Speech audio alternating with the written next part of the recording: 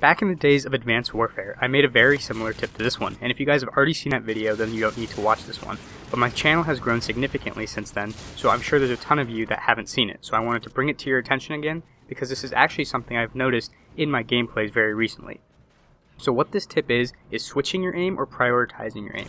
So this is something I've noticed that happens when you like to play aggressively or rush, which is something I like to do.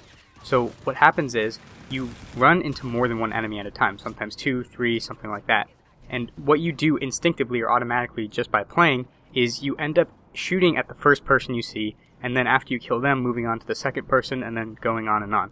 But when you stop and think about it for a second, what you really should do is shoot at the person that poses the highest risk to you, and then move on to the person who poses the next highest risk, and so on.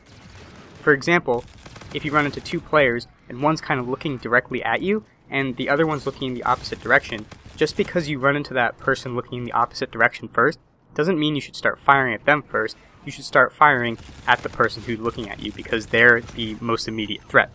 So I did bring an example to share with you guys. This is, again, like I said, something I noticed when I was playing Infinite Warfare yesterday. So I come around this wall, and I kill this person right next to the wall. That's not important. And then I see another person kind of right in front of me. And he's looking a little bit to my right, and at that point he was the only person I saw, so I started firing at him. But then, right here, we can see that someone comes in through the door on the left, and they're looking kind of more directly at me.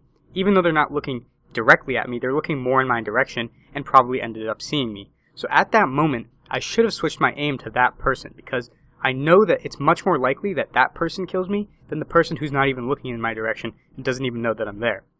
But I made that mistake here. I just kept firing at the person I was looking at, and this person does turn, looks at me, and I end up dying as a result. But that's a death that I definitely could have saved, and if I had reacted quickly enough and thought about it quickly enough, I could have killed that guy on the left and then switched back to the guy on the right and gotten both kills there. So that's all for this video, guys. Just another quick tip, something I shared in the past and wanted to bring to your guys' attention again for all you new people on my channel. Hope you guys did enjoy this video, can use it when you play. Again, it sounds like a pretty obvious tip when you lay it out like this, but it's just those little things that when you're playing you don't really think about that can really make a difference. So, thank you guys so much for watching. I hope you get some use out of this, and I'll catch you all in the next video.